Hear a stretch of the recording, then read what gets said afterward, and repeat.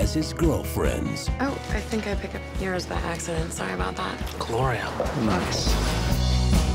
Tom has his guy friends. Not gonna be able to play today, my back. Oh, come on, Gary. If we don't have a fourth, we're gonna end up with Tiny Shorts guy. Sorry. Hey, what's happening? You nutter?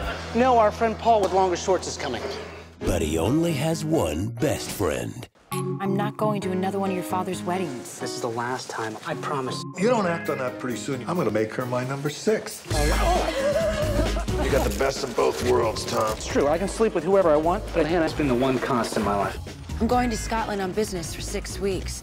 6 weeks? What am I gonna do without you? I think you'll be fine. Hello? Hey, how's the weather in England? I'm in Scotland. So it's sunny. It's 3 in the morning. So it's dark. I'm gonna go back to sleep now. Oh, I hate Scotland. What's the matter with you today?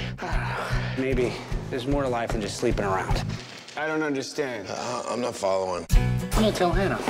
When she gets home, I'm gonna tell her that I want to be with her.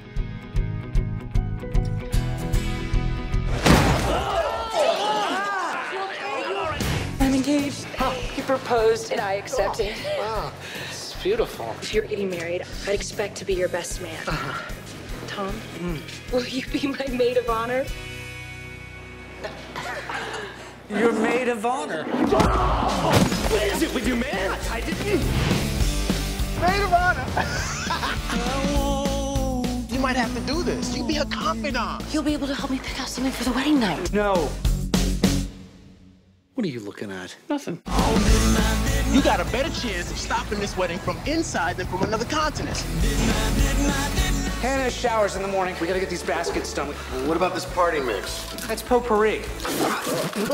Oh, God. Maid of honor. This must be the lucky young man who's marrying our beautiful Hannah. Oh, no. I'm not marrying him. This is Tom, my maid of honor. Oh.